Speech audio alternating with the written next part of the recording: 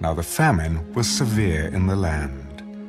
And it came to pass, when they had eaten up the grain which they had brought from Egypt, that their father said to them, "Go back, buy us a little food." But Judah spoke to him, "The man solemnly warned us, saying, 'You shall not see my face, unless your brother is with you. If you send our brother with us, we will go down and buy you food. But if you will not send him, we will not go down. For the man said to us, You shall not see my face, unless your brother is with you.'" Why did you deal so wrongfully with me as to tell the man whether you had still another brother? The man asked us pointedly about ourselves and our family, saying, "Is your father still alive? Have you another brother?"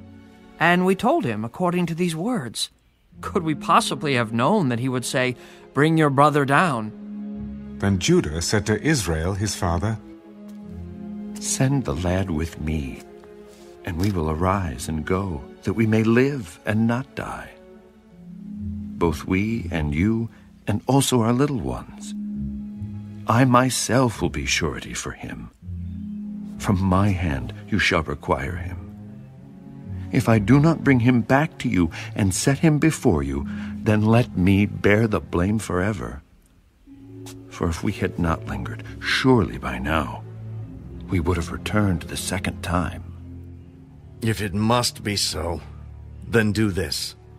Take some of the best fruits of the land in your vessels, and carry down a present for the man. A little balm and a little honey, spices and myrrh, pistachio nuts and almonds. Take double money in your hand, and take back in your hand the money that was returned in the mouth of your sacks. Perhaps it was an oversight. Take your brother also, and arise, go back to the man. And may God Almighty give you mercy before the man, that he may release your other brother and Benjamin. If I am bereaved, I am bereaved."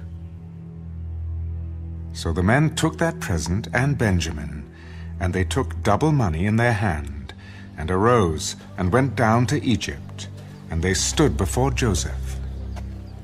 When Joseph saw Benjamin with them, he said to the steward of his house, "Take these men to my home, and slaughter an animal and make ready, for these men will dine with me at noon." Then the man did as Joseph ordered, and the man brought the men into Joseph's house. Now the men were afraid, because they were brought into Joseph's house.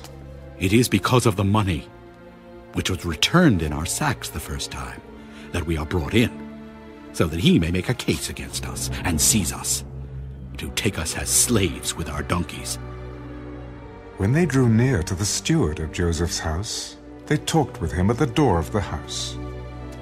"Oh, sir, we indeed came down the first time to buy food, but it happened when we came to the encampment that we opened our sacks, and there each man's money was in the mouth of his sack, our money in full weight.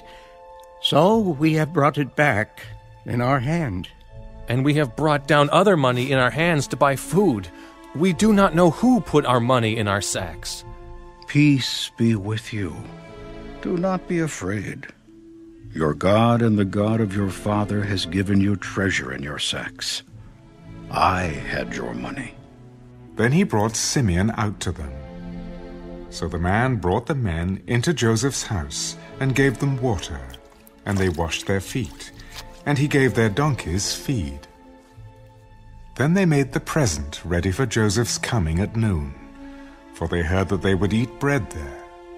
And when Joseph came home, they brought him the present, which was in their hand, into the house, and bowed down before him to the earth.